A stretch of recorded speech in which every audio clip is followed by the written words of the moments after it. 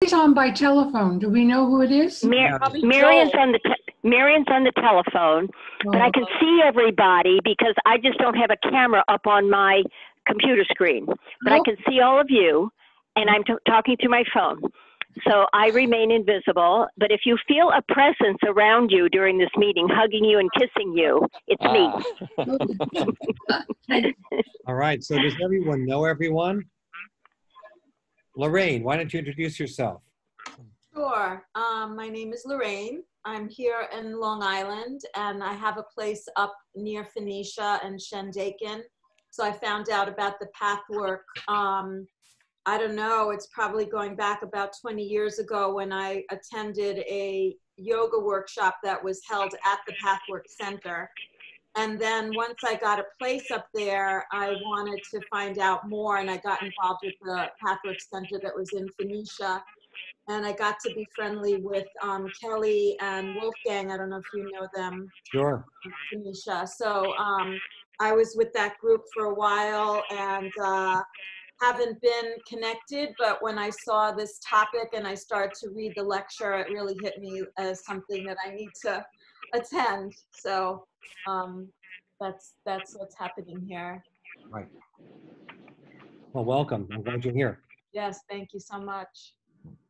Okay, so let's talk about the lecture. I'll just give my first impressions. This lecture, claiming the total capacity for greatness, that sounds a little daunting, I think. And, you know, it reminds me of that quote that some people attributed to Nelson Mandela, but then they said it was actually Marianne Williamson, you know, who said that the thing that we're most afraid of is really our greatness and our power and our realizing our potential. And I think that that really rings true. And so the guide does tackle in this lecture the question of why we are ready or prepared to kind of stand for our own greatness. Why don't we want to kind of grab the greatness that we do feel that we have? Because key to what the guide often says that, you know, we have this already. We're already there. We sense that it's in us and that we sense that we are it. Yet, however, there's a barrier to actualizing it here, here in our earth, on this earth plane where we are. And I think that's because of course, the inertia that we're subject to. And it's also, of course, because of the ego. So in this lecture, you know, the guide really puts forward two competing parts of the self. The little ego that's going to think about winning, triumphing, being better than others. And then the greater self that's not concerned about those things. And so the lecture is sort of about the vicious circle. There's two circles, a vicious circle and a benign circle. And then the lecture's about this key concept of transformation. In other words, one energy current. That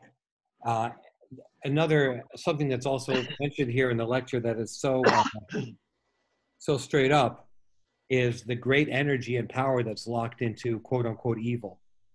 And if we are able to realize that that energy can be converted into the positive energy, we don't need to lose any of that powerful energy.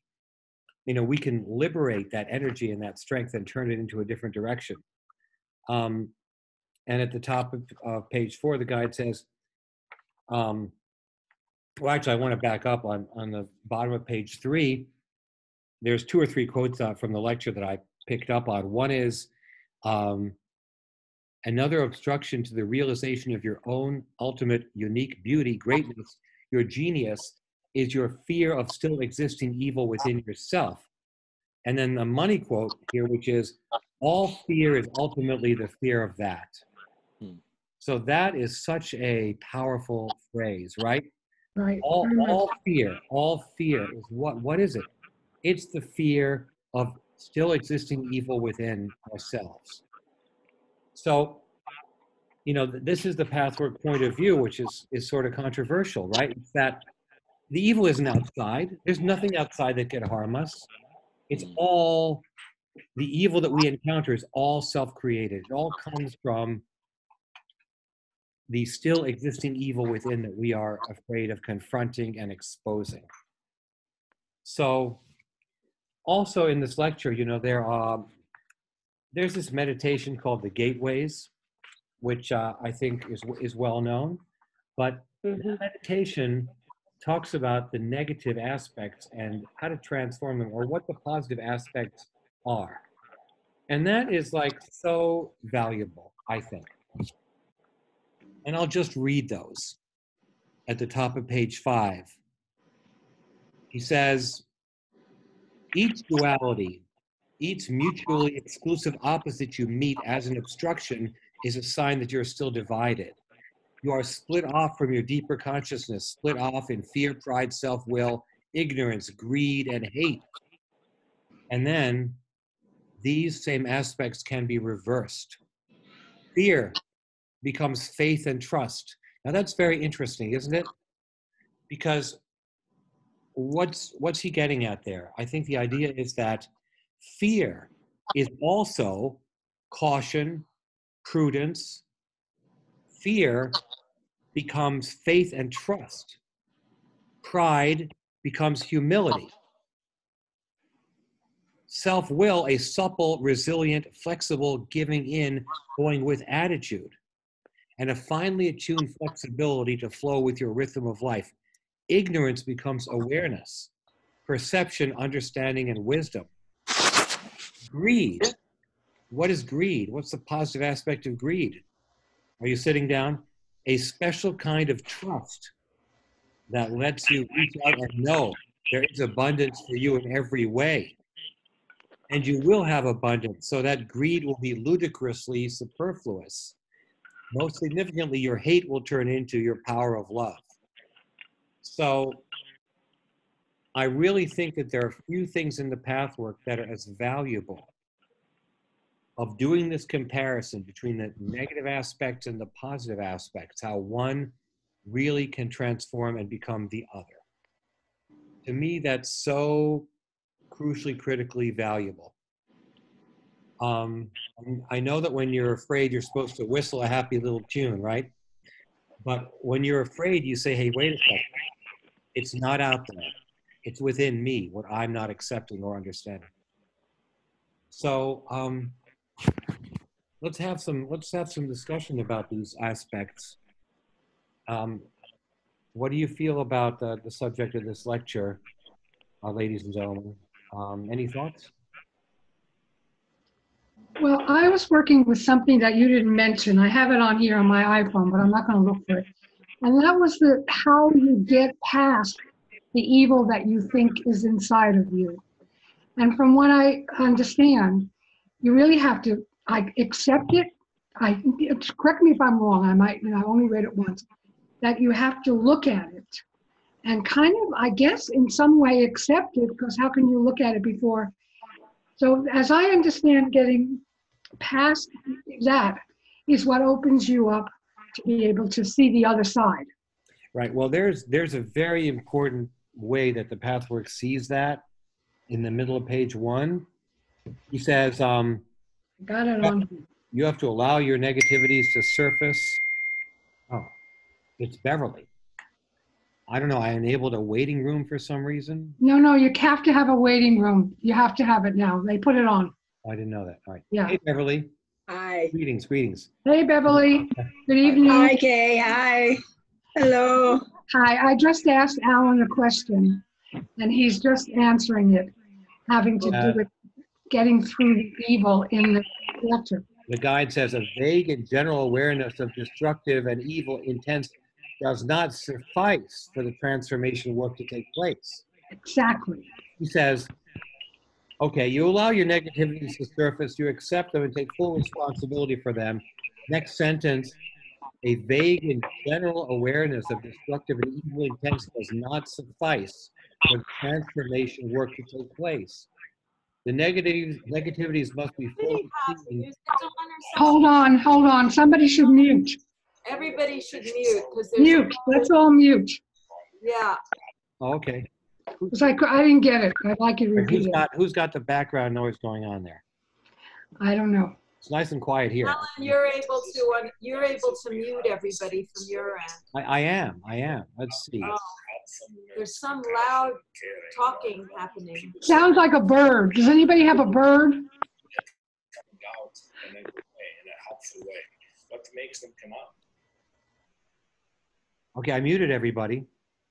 Now, that's it. Anyway, what I was saying was that just continuing with what he says on page 1, the negativities must be fully seen in all their details. Fear and shame of them must be overcome. Hiding and camouflaging or whitewashing must have stopped. Exaggerated self-blame must be relinquished. What is necessary is simply and honestly to own up to the full force of devilish attitudes and to all their puny details. Only this act will free you. So I'm going to Why unmute am I you. muted? Okay, right. I just want to finish with one other question based on that. It came to me that's a very difficult thing to do, to not face the evil that you think is inside of you. But here's the other question. Is that we are one consciousness, right? We're one consciousness. Does that sort of imply, somebody just came on with that noise. Does that imply that whatever evil has happened, that in some way we are responsible as one consciousness to what has happened in the past? To us as human beings, yeah. Can we investigate that question a little? I mean, one thing I want to emphasize about what I just read is that even the ego can have a good time and enjoy the process of investigating the negative. Even the ego can be prideful about it. You know, that's what the guide means when he says, the act is by no means a morbid or self-negating process, but he says, yeah, exaggerated self-blame must be relinquished. So in other words, if you're revealing negativities in a kind of egotistic way, hey, you know, these negativities really make me special, or, you know, hey, I'm so bad because I have these negativities. And that's the ego playing tricks, you know, because I think that we have to approach and embrace this process of self-exposure in a very humble way. And, you know, I never cease to be amazed by, in our groups in the center, how the deepest negativities that people revealed immediately became something that everybody else could relate to. Something that seems embarrassing, seems shameful, all of a sudden seems ordinary and relatable. In other words, there's no special excitement or cachet in our negativity, even though the ego would like to create that. Got it. Good answer. Got it. All right. More thoughts. What do you think, Frank? I was just thinking that all human beings have this trait of one side being good, one side being evil. But where did this all come from? Is this a learning thing, or is this something that's innate in us when we're born to have evil and good? Well, I think the guide says that we come into this incarnation where we are now with some aspects that are purified and others that are not. In other words, some parts of us that are connected to God and others that are not. I mean, for example, let's say you might have a beautiful talent in terms of art. You might have a beautiful talent in terms of music. You might have a wonderful ability to relate to your sister, let's say. But in some other aspects, there's evil. There's resentment, there's fury and hate. So it's not that, it's that some aspects are not purified and others are purified. And of course, the bigger question about evil, you know, to go back to the whole cosmology of the Pathwork, you know, that we all fell from grace, fell from God, fell from the oneness and the unity and the oneness of being where there are no conflicts. And we fell because of an act of rebellion or pride. And we're trying to work our way back. So the evil is sort of a part of our condition, and the guide says this in almost every lecture. The guide says, to the degree that you feel joy and happiness and richness in your life, you feel purification, you feel closer to God. The gauge of the pathwork, he says, what is your life manifestation telling you? How rich and full is your life? How much are joy, peace, and abundance increasingly open to you? How much less are you afraid and reluctant to meet and expose the deepest regions of your innermost self? But a third thing I would say is that everybody that comes to a path of self-exploration has grown a lot.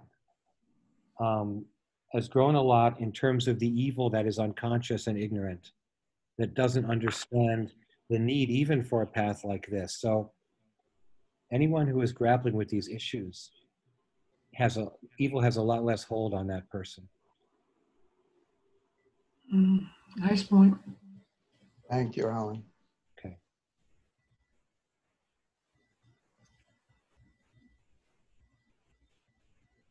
Tracy, are you there?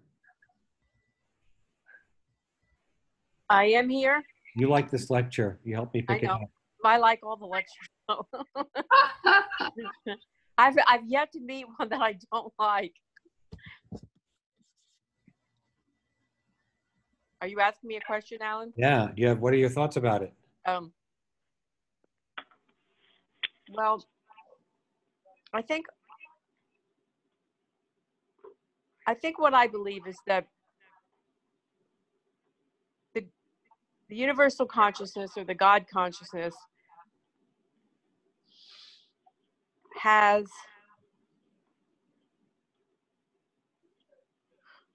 an inherent quality, which is that it wants to spread, sort of like the universe. It's always expanding and spreading.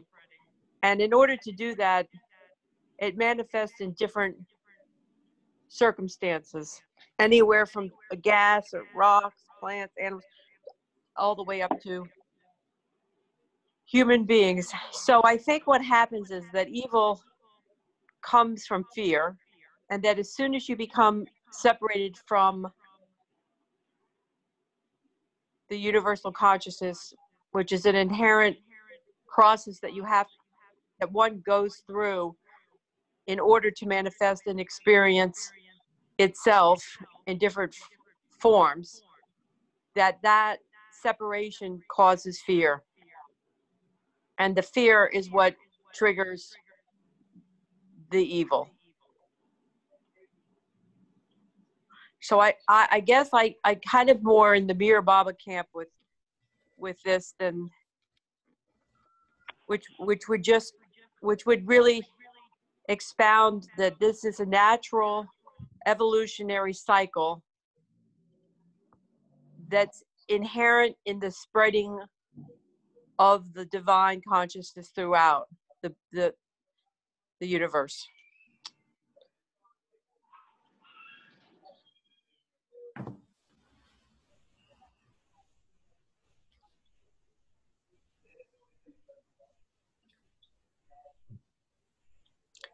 Because when you see, when an entity sees itself as separated, which we all still do at this level of manifestation, that is inherently going to cause fear.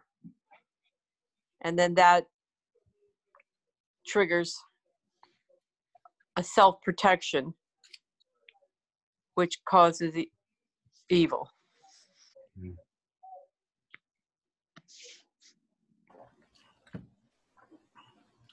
Well, I'm just going to say one thing. The Course in Miracles says that we made that choice. And the Course in Miracles, again, says that the reason we feel evil is because we feel guilty about the choice we made. Now, I don't know if that connects with the pathwork.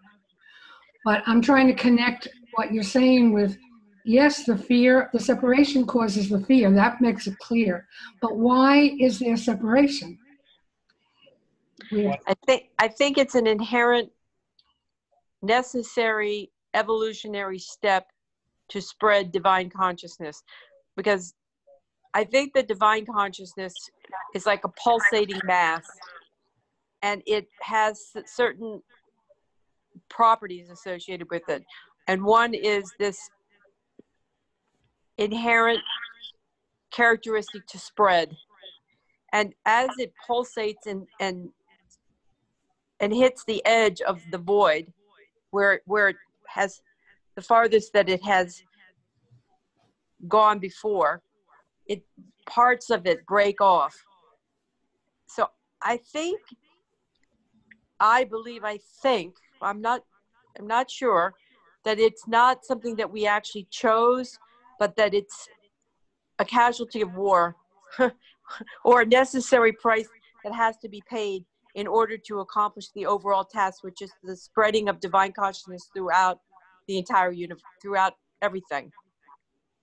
Okay. I think that there are these theories or conceptualizations about, you know, where we came from and the fall of the angels and the spreading of the creative spark, life into the void, and they are different ways of looking at it, but they're all beautiful and very valuable. Mm. I mean, certainly here there's a lot of separation on Earth, and we are challenged in ways to heal those splits. So, and when people are afraid, I think they seek comfort and they seek contact, right? Sometimes with people of only like-minded people.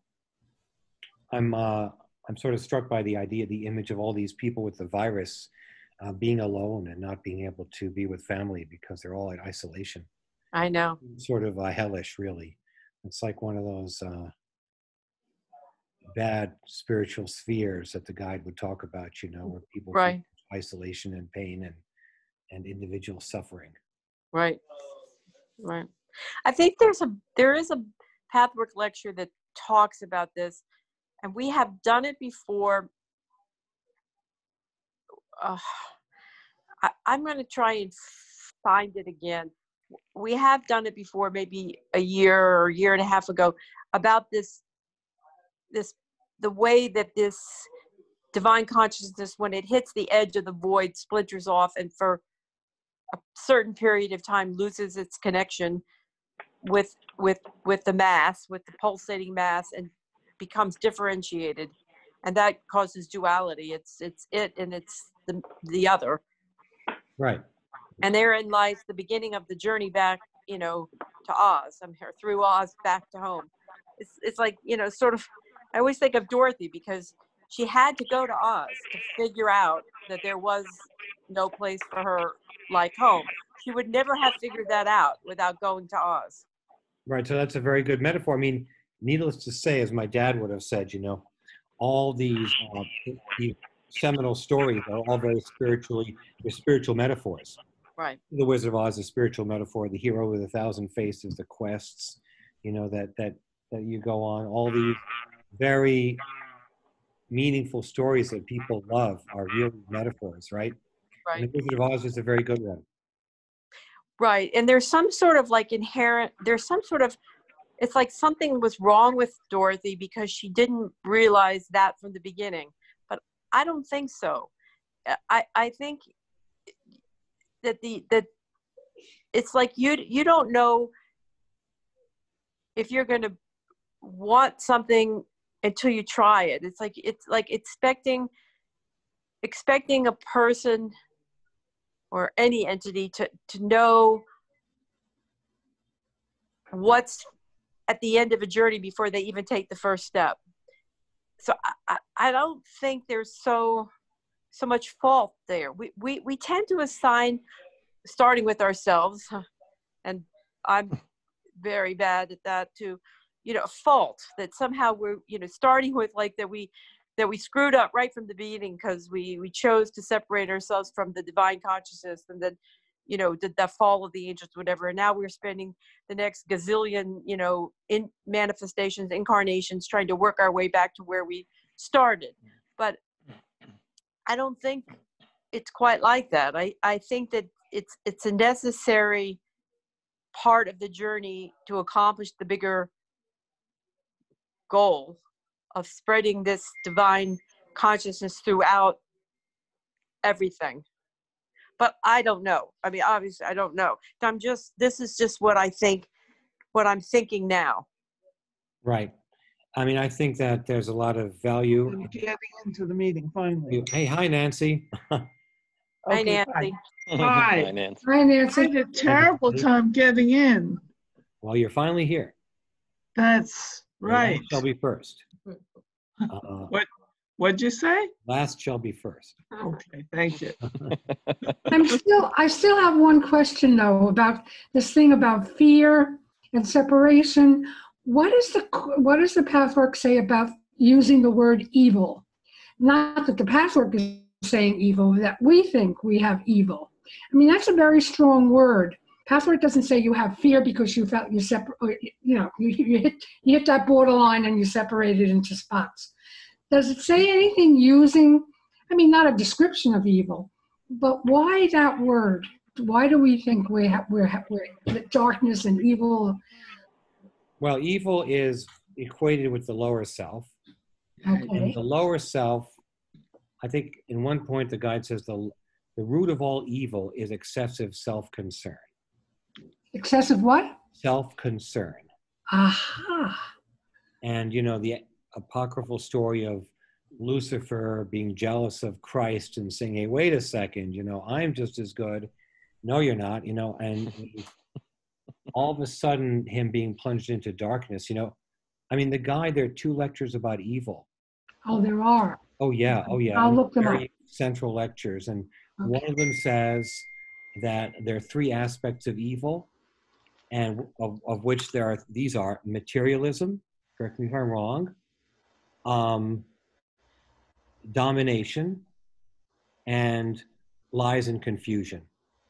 Ah, I don't In other know. words, materialism is the focus on the material, ignoring or sidestepping the spiritual, denying the spiritual.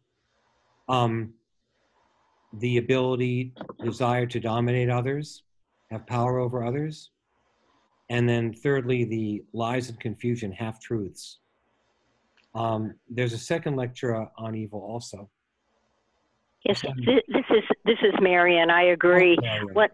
When I read this lecture for tonight, I knew I had to go to lecture 248 to read the 3 principles of the forces of evil, a personification of evil. All of these lectures, as you put it on a desk, have little spokes coming out of it that have other lectures that clarify this one. So I think that's a very important point, is to have further clarification. It was very helpful to read that lecture. Yeah, and so, I mean, evil, I suppose, is excessive self-concern, the basic bottom line concern with the self above all else. Separated self, you would say. The separated self, right? The idea of a separated self. Right. And the denial of spirituality, the denial of spiritual reality. Yeah, well, that's where.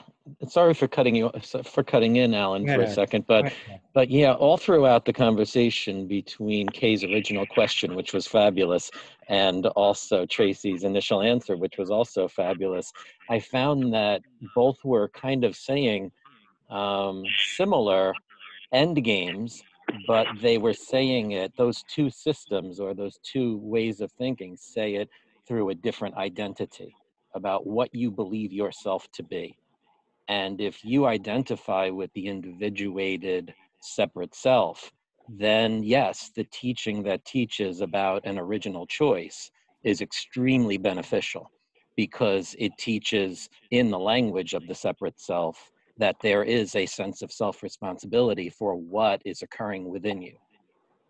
And then if you want to look at it from another level, once you've gotten, I'm far from there, but I believe once you've gotten to a place where you can resign or relinquish or get away, let go, you know, your ego, and you you can transcend that by transcending each of the areas and acknowledging them, like Pathwork says. You come to a place where what Tracy was saying was very, very much in line. It's very much all according to the larger plan, but you have to be able to identify with that first. And it's hard to identify with the God self at times when we are so strongly in the midst of identifying with the ego. And so teachings that are based upon ego realness, or ego, not realness in the sense of infinite truth, but ego realness to how you perceive this world and your place in it, are very useful then for that time period. Thank you, Kevin. Yes. Very, very nice. Well, Thank you. I remembered, I think I got the 3 principles of evil wrong. Materialism. I think the second one is numbness and lack of control. And then Ah, the third is confusion and half-truth. And when you think about it, that makes a lot of numbness, and lack of control is obviously responsible for much of the evil in the world. Certainly lies are responsible for a lot of it too, and materialism. But I think it might be the right time to talk about the gloriousness of being human. This is a concept which I maybe borrow from the nuns back at Anglican school, that the idea that there's something special about being a human being because of our struggle, in a sense that the angels, I mean, they're fine and good. They've got it together, but they have not gone through the transformation process of trying to recover and come back to the God self. They haven't fought the fight that we're fighting. So there's a certain glory in the fight that we are engaged in. So that ties into what we were talking about earlier, I think, about what you were saying, Tracy, about Dorothy and why she had to go through the whole experience to finally realize that she was in the right place from the beginning. Alan? Yeah. Since I'm kind of, coming in as a newbie from being apart from this, I'm just wondering, and thinking about these evils. So let's say I'm working on peeling away the understanding of needing recognition and knowing that that's what keeps me separate. How would I work with that in the Pathwork? Well, I think the question of that, the guide does address that, I think, in the lecture, when he talks about the needs of the ego versus the needs of the greater self. Talks about, the recognition. Who's looking for the recognition? Are you looking for it because you want to be prideful and, vaunt yourself above other people? Or are you doing it because you want to be a link in the chain? Are you creating, do you want recognition for the fact, actually, and I had a session with the guide, and the guy talked about my big problem, the idealized self-image. And he says, there's nothing wrong with wanting to be appreciated for what you give and who you are. What's wrong is if you want to be envied and admired. That's the dark side of recognition. Mm-hmm. Yeah, he talks about that on page 6. Giving to a cause beyond the little ego is the supreme satisfaction. So, you could say that, hey, look, if you are aligned with that desire, then that is all the recognition you need. And I think that's why the Bible talks about the anonymous gift, the value of anonymous giving. There's some good passage in the Bible where basically, maybe it's Christ says, all giving, true giving, should be anonymous. Mm-hmm. It's beautifully put, because really there's nothing between, the only thing it's you and God and the gift. No one needs to know about it. So I'm thinking about that in reference to what you asked about recognition. Mm-hmm. So because I practice yoga, so it's kind of the idea of karma yoga, doing for the sake of the action, not for the reward. Right. Yeah. Mm-hmm. So is there also a, like a practice that you would do? Because you mentioned something about the gateways, which I'm not familiar with. Is that a pathways method of meditation?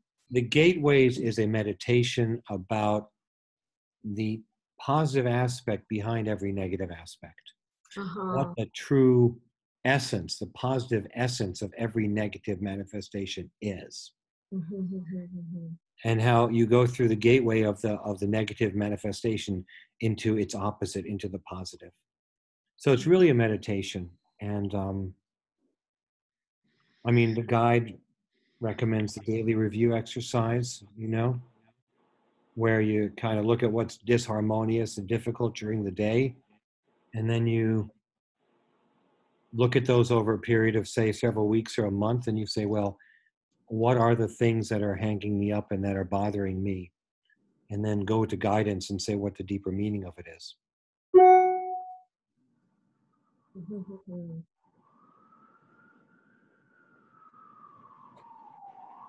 Thank you.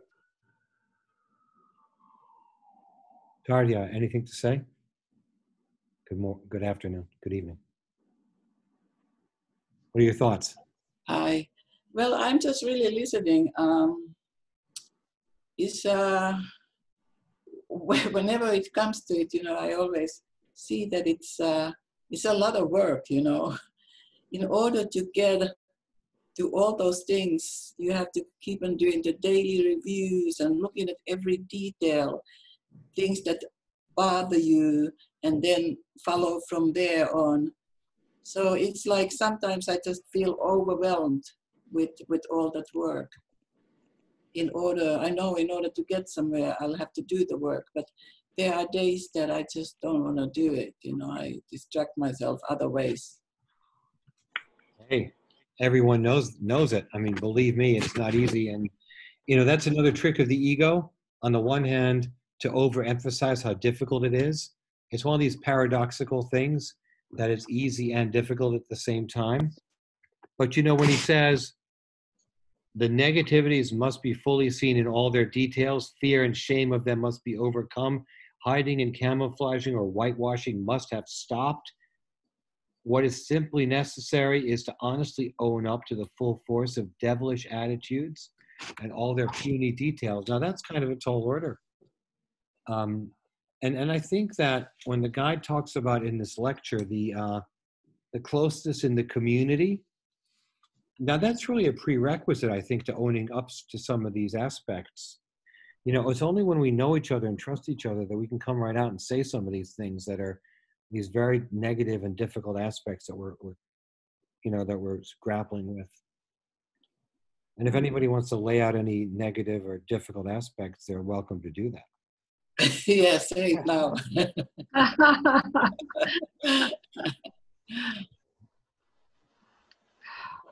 Well, Taria, one of the things that you said, I think, related to the effort, right, of I guess, remaining or finding your true self or cleansing maybe where you're at. And I mean, we all feel that way, definitely, Taria. In fact, I find myself confronted by that.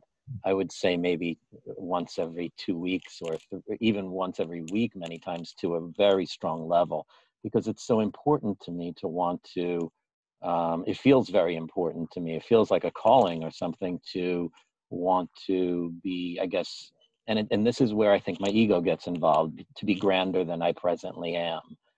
And that's the downside of it, because in a sense, I've never really given up being my true self, even in my present state.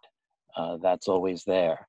And so when I forget that, you know, who I really am and what's really within me in the light, sometimes I find the gentlest way to be with ourselves is the most helpful. So when we're very judgmental about it's too hard, too much work to get a little progress, why is it always so much work? Well, what I say is really, I go back to the point that I'm already my true self.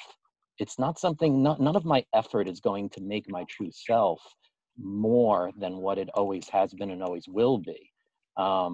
it's so much more, I think, a sense of forgiveness and a sense of reminding yourself when, you know, when I'm that judgmental, that, you know, it doesn't require that work in the moment. Just attend to what I know to be true in this instant. Okay, it's all self-created. It's all here within me. You know, I am my true self. And in that moment, a lot of that pain, that self-pressure that I put on myself for getting further ahead than where I am goes away, because it's all kind of self-generated. It's all this extra, oh, I wish I knew all the lectures. Oh, I wish I had, or whatever. So, you know, just really find that self-love, because I lose it all the time. And then I just have to remind myself to give myself a hug and say, you know what, you're pretty damn great where you're at right now. Yeah. And you don't need to be good as Kevin. You're full of God's self, you know? This is Mary, and I'd like to say something. Brought up by what you're saying, Kevin, which is very, very important about that, you know, loving oneself and being kind to oneself. And it brings up like what's in the lectures, and I don't remember because I don't have it written down in front of me, the 3 spheres of consciousness that the guide brings up, like how you are when you go into the individualized self, which is the psychology 101. You get born, you have these defenses, you act out your idealized self-image and all of that. When in that sphere am I bringing something to consciousness? Then the sphere of the higher self, lower self mask, that's a different sphere, and the guide uses the word sphere because these are spheres of consciousness we move in and out of. How will I work, you know, energetically and conceptually with the higher self, lower self mask, that sphere? The third sphere is the unitive state where there's not even any creation in it. This is all duality. It's like always who you always were, just what you said, Kevin. You're always who you are, who you've always been and will be now. So what the guide gives us is in all these lectures, how to know which sphere you're in, so how you would work energetically and conceptually in those spheres. Because as I heard you describe it, Kevin, I could just feel you going in and out of this, which we all do all day long. But the guide gives us a roadmap, not intellectualizing, but a roadmap, where we are when. And that comes through intuition after studying all these lectures and other spiritual paths also. But thank you very much, because that is so important, those distinctions of, well, what sphere am I in? And what kind of support do I need while I'm in that one? Yeah. Right. Yeah, we're always going to forget, is my point. I mean, forgetting our true self is natural in our present evolutionary identity. There's no guilt in the forgetting. And you know, I mean, Father, forgive them for they know not what they do is probably still my favorite thing to remind myself in the middle of all of that self-judgment. Yeah. Because everyone has forgotten. No one on this call remembers, and I'm pretty cool with that. So it's like no one in my life remembers all the time. Nobody can. And so when we forget, just give yourself that big old hug, because I'm telling you, it's going to mean more than reading another lecture or doing another daily review, at least at that moment. That hug gets you back to where everything else becomes meaningful again. That reminds me effective again. That reminds me of the guide's imperative to always ask for help, that we always forget. We can always forget that we can ask for help, not only to the spirits and other entities that are guiding us and that are not in the material world, but also to our friends and the folks on the path and people that know us well.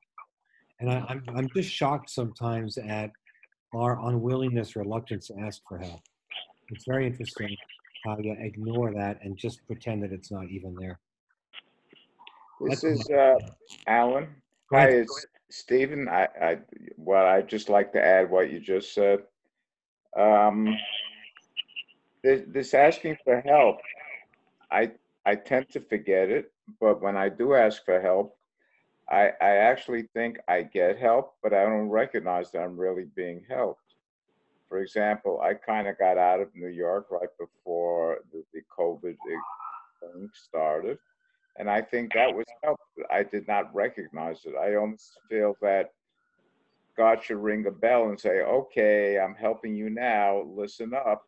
And I see how many times I've been helped and stay safe, just intuitively. And was I doing that, or was it some kind of spirit or something above me, beyond me, that is helping me without my even being aware of it? So I think that's an important point. The other point is this concept between fear and evil. Fear certainly is dominant in my life. I don't experience the evil that much, maybe on certain occasions, but certainly fear and this whole concept of just opening up to it, whatever it is, whether it's fear, anger, revenge, just being with it and welcoming it in, it's hard to do. I want to go into my head and ruminate about it. But if I could just experience it and see where I hold it, how I hold it, whatever it might be, the fear, anger, revenge, whatever, it starts to dissolve. It's only when I push it away that I start blaming others. So I think that's a very important point. And I think I kind of recall that in this lecture. So that's what my feelings are. Mm-hmm. So true. Beverly, do you have thoughts? Beverly? Yeah, I had to unmute. Oh. Yeah. Let me see my note. One thing I was thinking about when they talk, the Pathwork always talks about how important it is to be aware of your thoughts and to take total responsibility for the circumstances that you're in. So I was wondering, once you get to the point where you really recognize all the negative thoughts, evil thoughts, then what? I mean, is it grace that gets you out of it? Or is there something that you do? I mean, you don't do anything to make it change, do you? I think that's a question right up your alley, Marion. What? Right? Did you hear Beverly's question? Yes, can you repeat, can you say it again? It's that. Sure. Go ahead. Okay. What I was saying is that the Pathwork talks about how necessary it is to take full responsibility for all your thoughts and feelings. And according to this lecture, all the negativity, all the jealousy, all the anger, all the pride, all those negative ideas.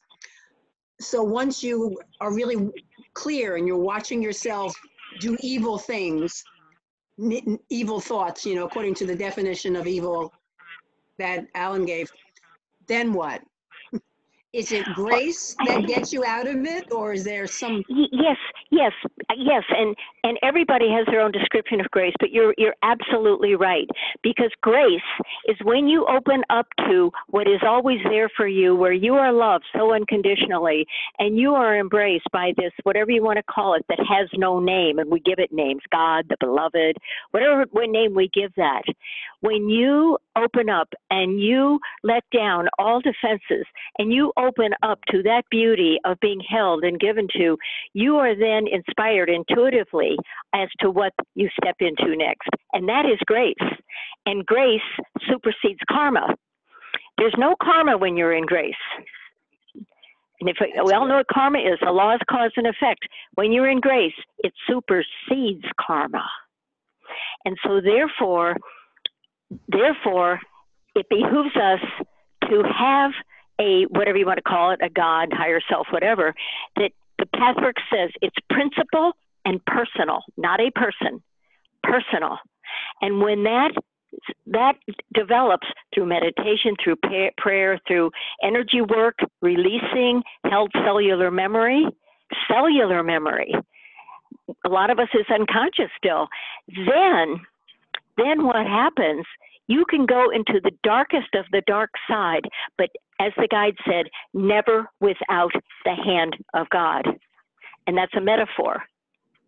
So your hand of God may be different than mine. I do my daily prayers, but we maybe could have some like mine, I'm not going to go into it at length, but the one I've been working on is those that I love the most. I have a daughter, a son, 4 grandsons.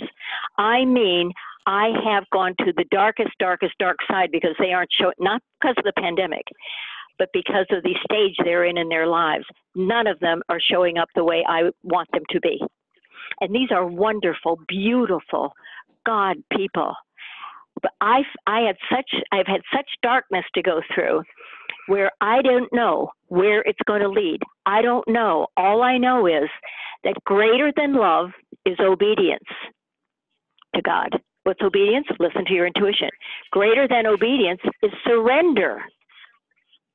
So these are just words, but to make them alive, you need to find out what they are, because you're absolutely right. It's the grace of God.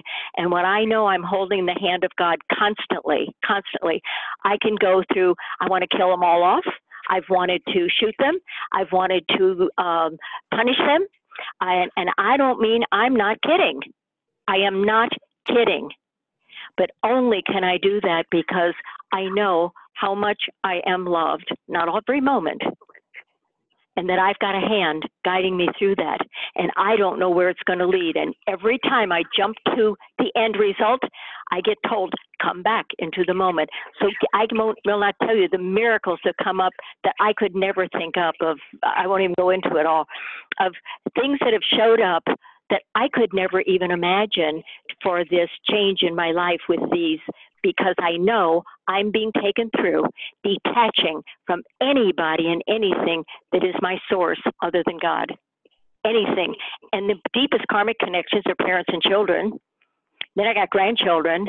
So I've been given the intuitive sense I am being taken through unwinding phase of all attachments to anything, anybody other than my God self. But that didn't come up immediately. But all intelligence will come through with deepening of that connection. And you're very right. That word grace is so powerful. So I'll end it with that, because that's a little personal. I'm letting in a little bit my process. It's been intense. And I still don't know where it's all going, but it's dark. It's dark. But I know I'm loved. I know I'm loved through all this. So that it's so important to know that we are loved by this personal God, not a person. Wow. That was beautiful. Thank you, Marianne. Thank you. That ties exactly in with what my first question was, which is that apparently you do have, in fact, I know it too, Marianne, because I'm going through it as well, that apparently you really have to face sometimes things that in yourself, it's not outside, that are really ugly, very, very ugly. But I think, at least for me, and Marianne, I think you were saying that, and I really appreciate it, that has to be done. And it does take you sometimes away from people and away from, you just have to be on the right path. And I really appreciate you saying that you hold the hand of God, or the hand of your own goodness. Yeah. You know, not denying your own goodness while you're looking at your own ugliness. I think that's the direction, but not denying your own goodness. And what my inner God self said to me a long time ago is that, because I was looking for, like, you know, how do you love God? You love God by loving those you don't love. You love God by, you know, all these various ways that you love God. But what was missing for me, there was something missing, and I meditated on that. Something's missing. And then the next day I opened this book, and there was from something that my master said, the way to love me is to know that I love you. Oh my and goodness. I got chills. I just shifted. It just, So then if I, you know, what can I do to really open my channels to know I am loved? So when I go through the dark side, I'm in that tunnel with no curve in the tunnel. I have, you know, I got my little pocket flashlight with me. And then I see there's other people in the tunnel with me, and have a little fun while I'm in there. And I never let go that hand. That was beautifully put, Marianne. Thank you, Marianne. Yeah, thank you. Yeah, thank you very much. Wow. I mean, it's also, of course, when you do feel the negativity, it's helpful to see how it works. The recognition of negativity helps diffuse it and make situations better. Absolutely. If you have negativity at work and you say, hey, look, I'm not gonna go with that temptation to do something negative, like to collude with somebody at work. And you know, your ego kind of wants to take a negative step, but then your greater self, you know, you're prepared to go a different way. And then you see how that works out to your benefit. In other words, this concept of taking responsibility for negativity, you know, the idea that, hey, you know, I do have negative intent. There is a very good lecture about that, negative intentionality, 195. That's a very, very valuable lecture. That's actually the first lecture I went to see Eva manifest the God, that lecture. But the idea that, I mean, the politicians, it's amusing, I think, that when you see people go, I take full responsibility, you know, like, what exactly does that mean? You know, I've never really understood what that means. In the pathwork, what it means is that you feel the pain of what it has manifested in your life, and you are prepared to give it up. That's what taking responsibility means for negativity in the pathwork.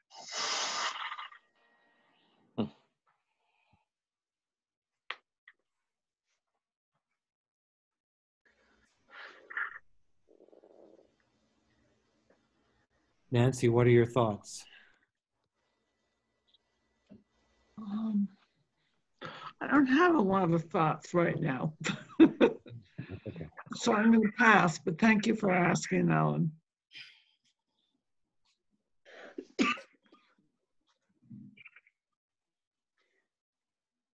I want to also mention something else that I read, if it's okay. Yeah. Sure, come on.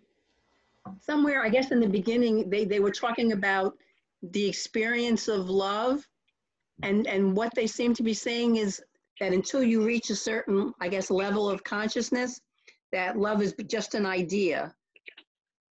Is that, do you know what I'm talking about?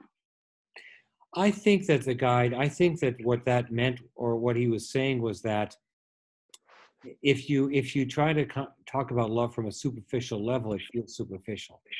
It's about whether you can feel it deeply or not, and that's a choice, I think.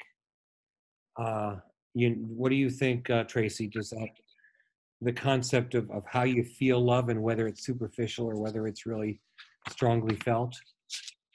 It is referred to in this lecture. That's right. What are you asking me, Ellen?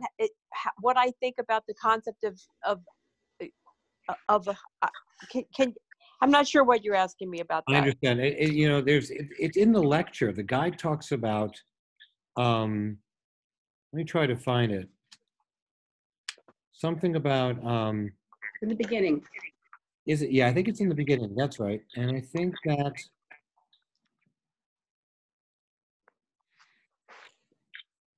he does say something about the nature of love, right, in the lecture. I think it's in the beginning. I don't remember that. Yeah, I do.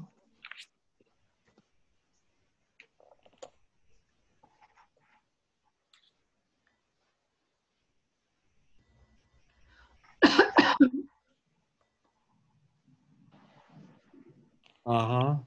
Oh, here it is. In page 2. Yes. Can you read it, Beverly? Sure, I think. In that state of separation, the word love is empty of feeling and experience, a word merely bandied about. Worse, it is misused, and one speaks about love when many other things are meant that have little or nothing to do with real love. When you experience fully the inner meaning of love, you will know that everything is contained in that word. So that last sentence is what I was wondering about. It just sounds silly to say, but how do you know when you fully experience everything that's contained in that word? Well, that's when you're in the unitive state. Oh, okay. You That's know. why I don't know. There you go. There we are. Yeah, but you know, the guide, of course, love is bandied about a lot, isn't it? And people say love, and it means almost everything else, doesn't it? Yeah. Yes. I love that what the guide says in that paragraph about the spiral configuration, level by level, until the circles in the spiral become smaller and smaller. Yeah.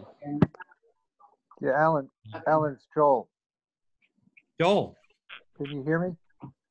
Yeah, hi, Joel. Hi, Joel. Hey, yeah, Joel. I've been listening.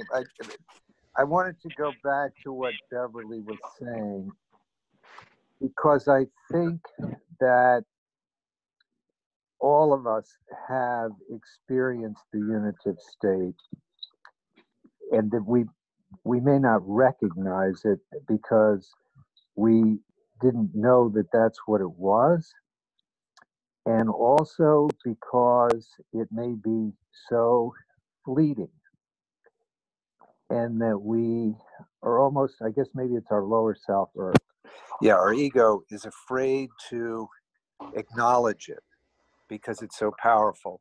But I'll just give a simple example. Let's say that you are looking at your child, right? Or it could be any child. You know, thinking of Beverly at work, you know, she works with a lot of children, and I would imagine that there are times when it just, this love pours out, right? Where we're just connected with the love that is the love of the infinite, that's always a part of us. And it comes out, but we don't identify it or, you know, associate with it, if you will, right? Because we know it is us, but it's so much more grand than us. And so we don't see it. Do you know what I'm saying, Alan? And you know, it's like when you see your mother sitting, maybe your mother's asleep on the couch, and you just feel like, oh, Mom, I just love you so much. You know, you've done so much for me. At least for me, you know, when I've had those experiences, and it could be in meditation when it's just the silence, right? When there's no thought at all. So I think that we want to give ourselves more credit. That I believe that, except for those of us that are maybe very damaged and are more looking to receive love, that we really need a lot of healing. And even maybe those people also have these glimpses. And so I would just encourage everybody to think about that and see if that isn't true. Well, that's being in the state of love. That's what you're saying, without the ego mediating it. Yeah, the true state that the guide is talking about here, not romantic love. You know, I want you to want me, or we're going to become complete together and become one, or not that type of love. It just is other. I have the form of love that really defies words, I think. Yes. Yeah, from what you said, Joel, it's as if that just comes up wherever it comes from. But we don't identify it as love. We have this wonderful feeling looking at a child, holding. I had my niece's child on my chest one day. She was crying, and I put her on my chest, and it was the most comforting thing in the whole world, that I was comforting her, and she was totally relaxed into me, and that it comes up. It's just there. You're in the presence. You're in the presence of love. Yeah. Exactly. Yeah. And Beverly, do you relate to that with the children that you work with? Yeah, sometimes they're just so cute, you just can't stand it. Yeah. And a lot of it, I think that love is when it comes up in you at the same time as you're seeing it with another. It comes up, it's really in us, but it's because we're with another. It's not, yeah. I always thought of that just as appreciation or getting a kick out of their cuteness. It just sounds so much nicer to think of it as presence of love. That just sounds nicer. Feels nice. It is nice. It's recognizing an important moment. Yeah. Instead of that, oh, cute, no. If we catch ourselves, we recognize an important element, not only in the child or whatever, but in ourselves. Yeah, no, I really do appreciate that. Thank you, Joel. You're welcome. Yeah, thank you, Joel. Good seeing you great. all. Good to be here. I'm here. I'm just not visible.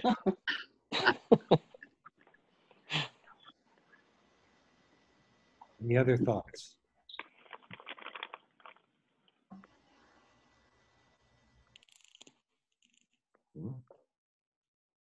You know, I was thinking about some of the meditations that Mendek Rubin wrote down. I remember, of course, Marion, you remember Mendek. Sure. Who was a Pathwork helper in the early inner circle with Eva. And he wrote down some beautiful meditations, which are very applicable, I think, to this lecture. And I grabbed some of them, I downloaded some, and I'm going to send you a couple files. And I think this ought to work with the file. I'm going to see if I can grab a couple files from the computer. And I'd like you to have these, and I'm going to read them because I think they're very relevant to this lecture.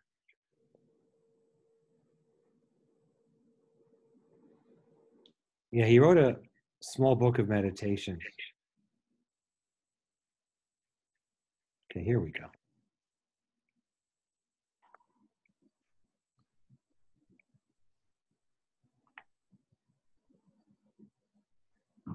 Now, did anyone get those files? Let's see. Where would I get them? Hold on, stand by. I'm going to send them to everyone. Let's see.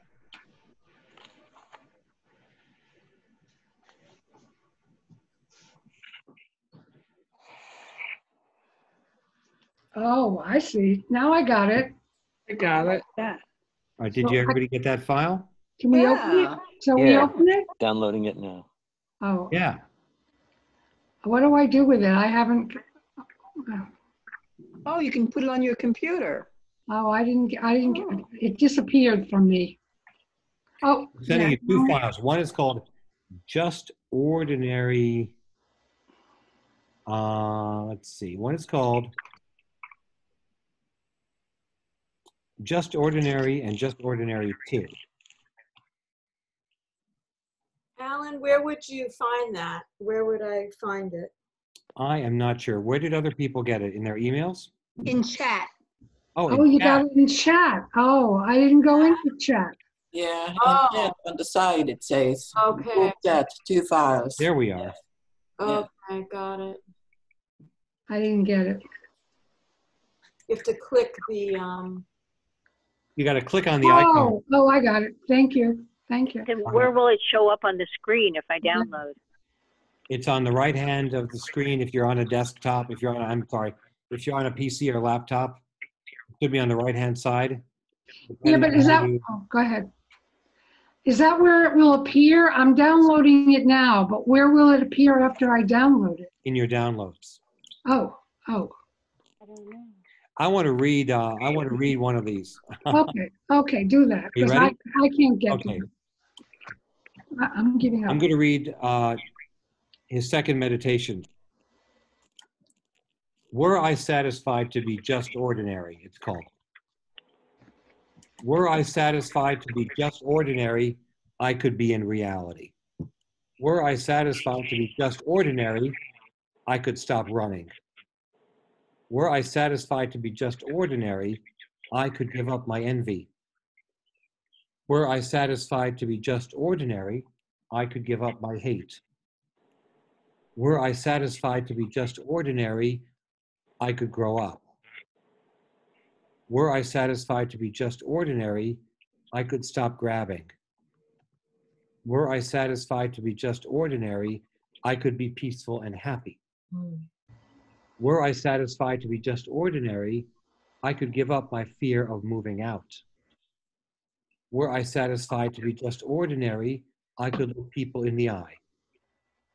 Were I satisfied to be just ordinary, I could be godlike. Mm. Beautiful. Amen. Yeah. Beautiful. Thank you. And shall I read the second meditation, or rather the first? Yeah, Sure. It's called Just Ordinary. After pondering the fact that I'm ordinary, I see myself smelling a lovely rose. After visualizing a beautiful golden sunset, I see myself just ordinary. After pondering the fact that I am ordinary, I see myself singing in the shower. After visualizing an exquisite butterfly, I see myself just ordinary. After pondering the fact that I'm ordinary, I see myself greeting an old friend. After visualizing a peaceful seashore, I see myself just ordinary. After pondering the fact that I am ordinary, I see myself swimming in the ocean. After visualizing a high, majestic mountain, I see myself just ordinary. After pondering the fact that I am ordinary, I see myself strolling in an open meadow. After visualizing God in heaven, I see myself just ordinary.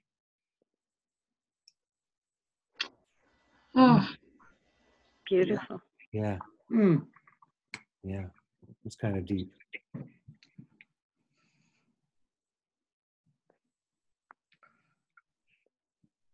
And It's maybe, also humble. yes, yes, and maybe if you're just ordinary, you're actually claiming your greatness. Yeah.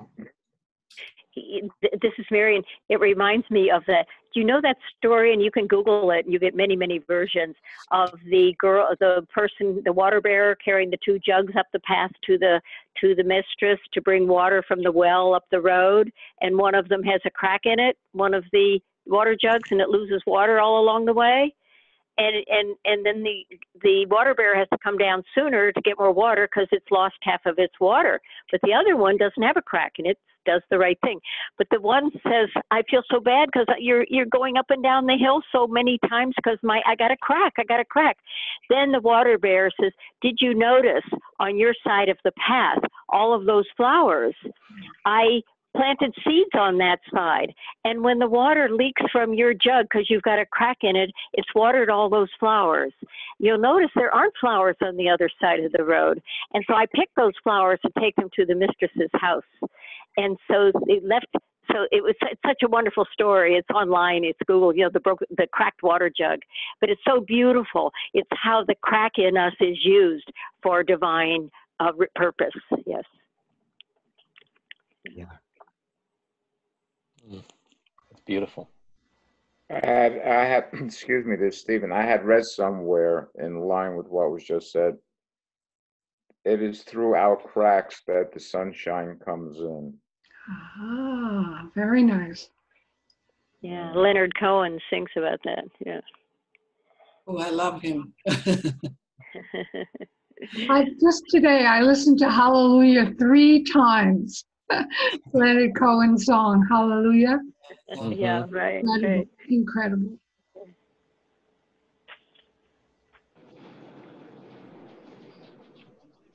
So shall we have our meditation, my friends, or Sure. want to say Yeah. something? Yeah. So we're going to let's have a 15-minute meditation. And I'll mute everybody. Thank you. Thank you. Thank you all. Come together briefly. So let's meditate about this concept of claiming our greatness.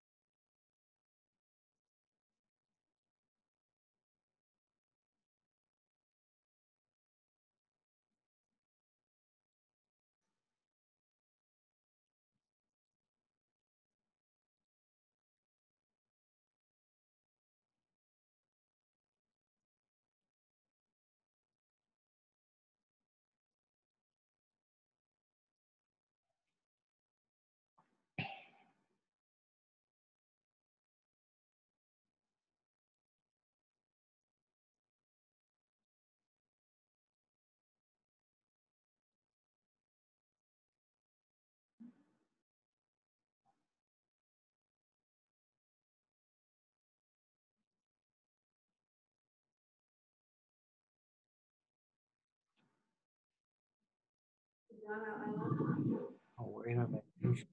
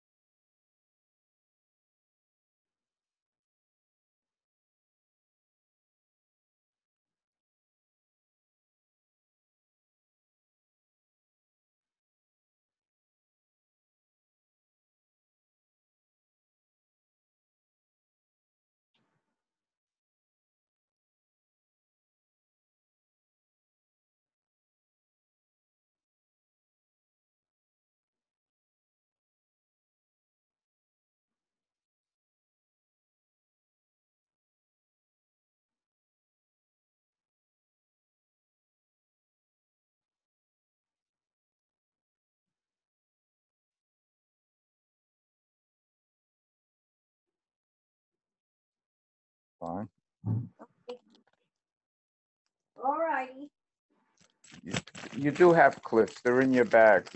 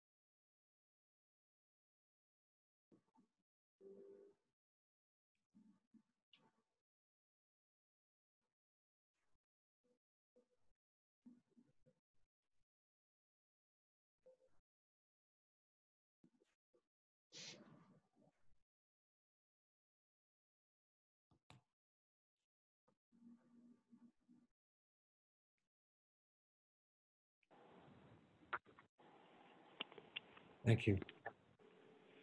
Thank you. Thank you, Alan. Thank you. It was great. Thank you. Yep, thank you, Alan. You. Alan. Thank you, Alan. Thank you, Alan. Much love to all. Thank you, Alan. Much love to everybody. Thank you, Thank Alan. you, Alan. And thank you, everyone. Tracy. You're And welcome. thank you to the whole group. welcome, Thank Tracy. you. This is Yeah, this thank is you. Ellen. Thank you all. Oh, hi, Ellen. Hi, Alan. Thank you to the whole Oh, group. yeah. I've been listening in. I was feeling kind of under the weather today, so I just have been listening. But I really received a tremendous amount. So thank you, all of you. Well, Tracy and I will be picking our next lecture. Okay. See you in about 3 weeks, I guess, 3 or 4 weeks. Yep. Okay. Sounds Thank wonderful. you. We'll see you then. Great. Good night, Thank you very everybody. much. Good night, Thank you, everyone. Tracy. So nice to be able to see people. Really. Yeah, exactly. It's so true. Bye. Good night, Bye, everybody. bye, everyone. Bye. Bye. Good night. Good night. Bye, everybody. Bye.